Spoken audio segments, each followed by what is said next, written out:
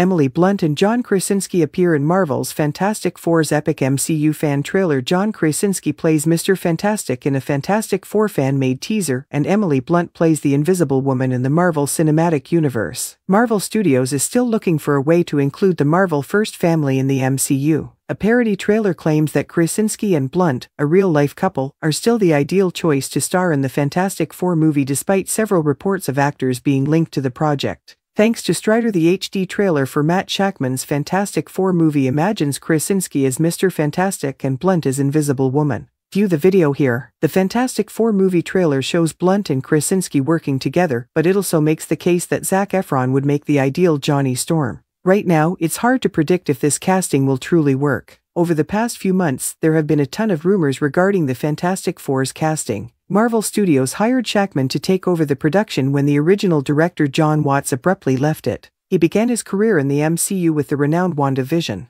The MCU architect explained that he sought his director's input on the matter before Kevin Feige and his team started the casting process for the movie. Several actors are apparently in the running to play the Fantastic Four, despite Marvel Studios having yet to make any official casting announcements. The MCU brings the first family of Marvel to life. According to rumors, Adam Driver and Margot Robbie were formerly front-runners to play Sue Storm and Reed Richards, respectively. Additionally, it was said that Austin Butler and Paul Mescal were employed as Johnny Storm. Meanwhile, there were reports that Seth Rogen and Daveed Diggs were contenders for the role of Ben Grimm, the Thing. Before the release of Fantastic Four, a number of MCU projects are still in the works. This suggests that Marvel Studios may be concentrating on these initiatives, which explains why there hasn't been a formal update on Shakman's endeavor. But it's safe to assume that an announcement will be made before the movie starts shooting as the release date draws near. Tom Felton from Harry Potter receives a magical package resulting in a disastrous new ad. Tom Felton from Harry Potter receives a magical delivery with disastrous results in a new advertisement. Tom Felton, who played Draco Malfoy in the Harry Potter films, welcomes his association with the series and channels. Where were the live-action Addams Family movies shot? Where were the live-action Addams Family movies shot? Using sound stages and other locations, the Addams Family and Addams Family Values were mostly filmed in Los Angeles, California. The four films starring Humphrey Bogart and Lauren Bacall, From Worst to Best.